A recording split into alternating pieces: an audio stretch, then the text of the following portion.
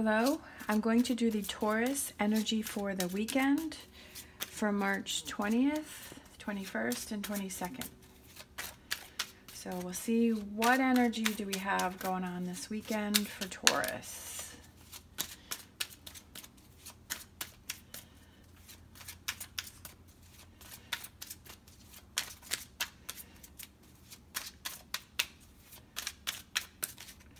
And this may or may not be your day for a reading. And if you felt you were drawn here to hear the message, I feel that that's also for you. All right, we have the Eight of Cups. Eight of Cups is you're moving forward. You're putting some emotional baggage behind you. There was things that have happened. You are going to move forward, but you're not really sure which direction you're going to go in because it's illuminated by the moon. The moon is like you can't see the path clearly ahead. You're moving forward from something. You're putting something behind you. You're tired because he's leaning up against the pole. You've been through a lot, so it's a situation that you've had to deal with for a while, or a situation that's been very emotional for you, and you're moving forward.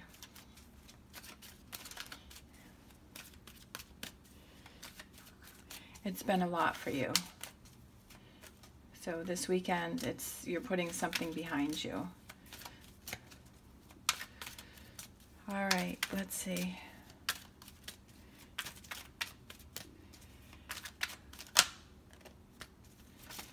Let's see what romance angel energy we have. This could be the one. You've already met the romantic partner you seek. So it could be, maybe you're putting some, maybe you've been thinking about your ex. Maybe you've been having that person on your mind, and that has not enabled you to move forward. Maybe you just, you keep thinking about that person, and that didn't work out, and sometimes it's hard to accept, but you have to move on from that. It could be because maybe there's a friend. This could be the one.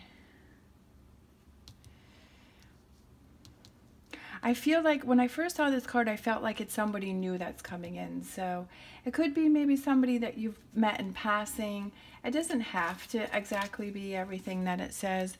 Like I said, my first thought is that it's somebody new, because since you're able to put this emotional baggage behind you, and it doesn't have to be about an ex. It could be maybe you just had a lot of work stress. You've had a lot of, I don't know, family stress. You've had a lot of stress things, and that sort of puts your aura, that sort of puts your light into, you were kind of aloof and you were kind of not really interested in meeting someone. But I feel like once you put that baggage behind you, you put that, and you start to feel like you're in a more positive light, that you're happier, that you're, okay, whew, I put that behind me, now I can move on. I feel like that special person is going to be able to come in and see that you're in a good headspace and be able to approach you. So, because that changes your whole energy. Or it could be, if you're with someone and the two of you are having difficulties, that you put that behind you. Maybe you've been arguing with your partner. Maybe you've been having a difficult time together and you haven't been getting along, and you decide, you know what? Let's just work through this. We're going to work through this weekend, and we're going to move forward. And that enables your relationship to be in a better place.